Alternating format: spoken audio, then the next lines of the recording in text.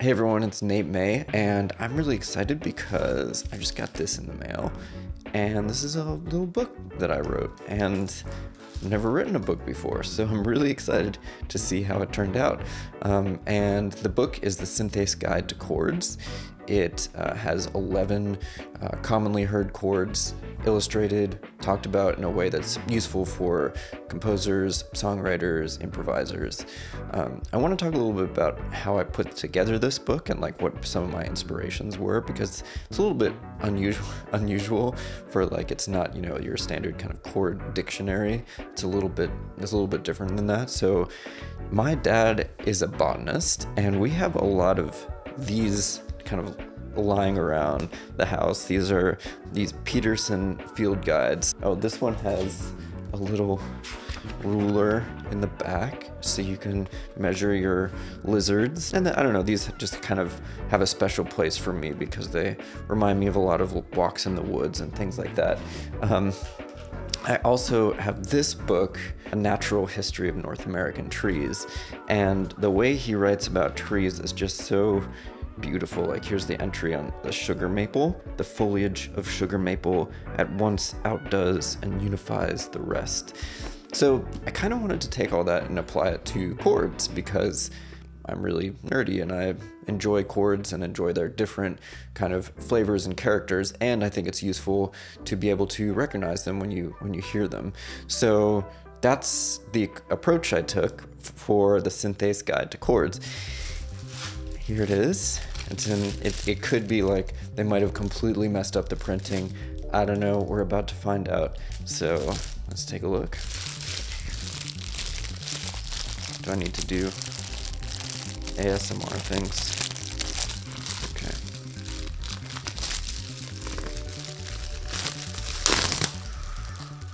Okay, I am pretty nervous about this. We'll see. Oh yeah. Okay. Wow. Nice glossy cover. It's got the barcode on the back, which, like, 10-year-old me would have been so psyched about this. So I had this printed in full premium color. These gray boxes are a little green, but I'll take that. Yeah, so let me talk you through this book a little bit. How do I love thee? Let me count the illustrations. 1, 2, 3. 1, 2, 3, 4, 5, 9. Okay, so this thing has about 54 illustrations. It's 50 pages long. Ooh, it says made in the USA. That's great. And in addition to the illustrations, it has these paragraphs about each of the chords that I wrote, where I talk about where you can hear these chords and their flavor. The illustrations are a little bit unusual. In addition to standard notation, this is just an example of a voicing you could play. And here's that same voicing on a piano keyboard. I also have the chords illustrated on this thing that I call a key ring, which is kind of a tool that I developed to unify all of the different ways that this chord can be played in a single image. So I think this is a really powerful way to show the chord because it's all the transpositions and all the inversions. It shows you all of the intervals, and you can see how many of each interval there are in the chord.